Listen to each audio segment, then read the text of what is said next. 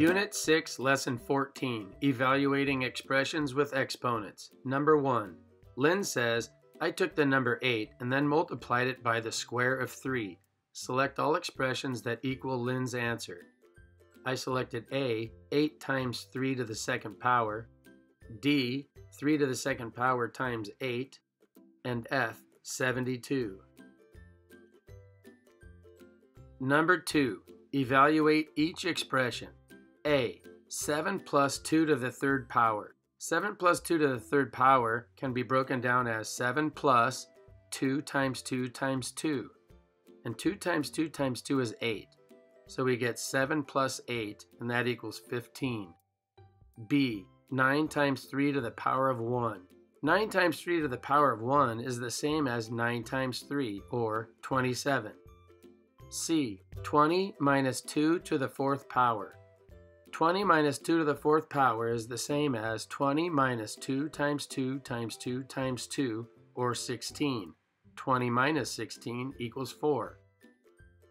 D, 2 times 6 to the second power. That's the same as 2 times 6 times 6. 6 times 6 is 36, so 2 times 36 equals 72. E, 8 times 1/2 squared. 8 times 1/2 squared is the same as 8 times 1/2 times 1/2. And 1/2 times 1/2 is 1/4. So 8 times 1/4 is 2. F, 1/3 times 3 to the third power is 1/3 times 3 times 3 times 3. And 3 times 3 times 3 is 27. So 1/3 times 27 equals 27 thirds, or 9. Number 3. Andre says, I multiplied 4 by 5, then cubed the result. Select all expressions that equal Andre's answer. Remember, cubed is the same thing as to the third power, which means three-dimensional. A cube has 3 dimensions, height, width, and length. 4 times 5 equals the result. The result is 20. Then he cubed the result, so that means 20 to the third power, or 20 times 20 times 20, which is the same as 400 times 20, or 8,000. I selected B, E, and G.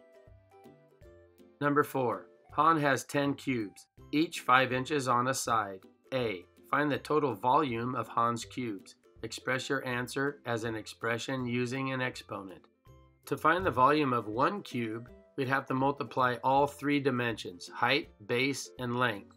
5 times 5 times 5, or 5 cubed. And since he has 10 cubes, we can just say 10 times 5 to the third power. And since they're measured in inches, it'll be 10 times 5 to the third power inches to the third power. B, find the total surface area of Han's cubes. Express your answer as an expression using an exponent. 6 sides on a cube, and the area is base times height, or 5 times 5, which is the same as 5 squared, or 5 to the second power. So we have 10 times 6 times 5 squared, inches squared, or since 10 times 6 is 60, we can say 60 times 5 squared, inches squared. Number 5. Priya says that 1/3 times 1/3 times 1/3 times 1/3 equals 4/3. Do you agree with Priya? Explain or show your reasoning. Well, first of all, I say no, because 1/3 plus 1/3 plus 1/3 plus 1/3 would equal 4/3, and addition is different than multiplication. So 1/3 times 1/3 times 1/3 times 1/3 would equal 1 over 3 to the fourth power, or 1/3 all to the fourth power, or 1 over 81, since 3 to the fourth power is 81. Number 6. Answer each question. Show your reasoning. A, 125% of E is 30. What is E? In my diagram, you can see that 125% equals 30. I know that 100% has 4 groups of 25%, so 125% would be 5 groups of 25%. And since it equals 30, and 30 divided by 5 is 6, I placed a 6 inside each of the boxes. Each box is worth 25% and 25% is 6. Now we can add up 100% of the boxes and find the value for E. 100% of the boxes would be 4 of the boxes. 4 times 6 is 24. 125% of the boxes would be 30, but 100% of the boxes is 24. B. 35% of F is 14. What is F? I drew a different diagram here. On the left-hand column I have the percentage. On the right-hand column I have the value, or is. 35% is 14. That's what they told us. So 35% of F is 14.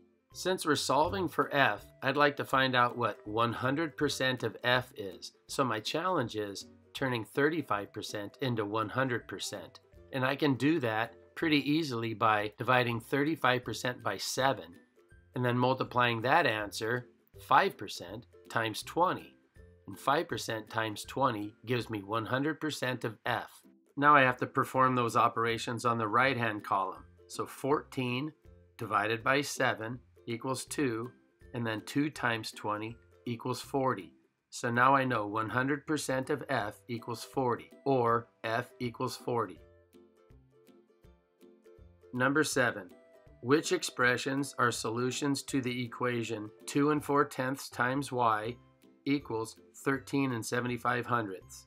Select all that apply. Well, 2 4/10 y is the same as 2 4/10 times y, and that equals 13 7/75.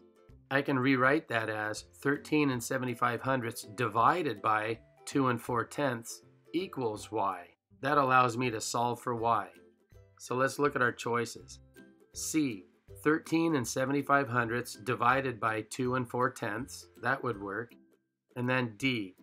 13 7/75 over 2 4/10, since that also means 13 7/75 divided by 2 4/10. Number 8. Jada explains how she can find 15 times 23. I know that 10 23s is 230. So 5 23s will be half of 230, which is 115. 15 is 10 plus 5, so 15 times 23 is 230 plus 115, which is 345. A. Do you agree with Jada? Explain. 10 times 23 plus 5 times 23 equals 230 plus 115, or 345. Yes, I do agree with Jada. B. Draw a 15 by 23 rectangle, partition the rectangle into 2 rectangles, and label them to show Jada's reasoning. One rectangle can be partitioned into 2 rectangles stacked on top of each other. The rectangle on top is 10 by 23, and the rectangle on the bottom is 5 by 23. So 10 by 23 plus 5 by 23 would equal 15 by 23. Congratulations, you have completed Unit 6, Lesson 14, Evaluating Expressions with Exponents.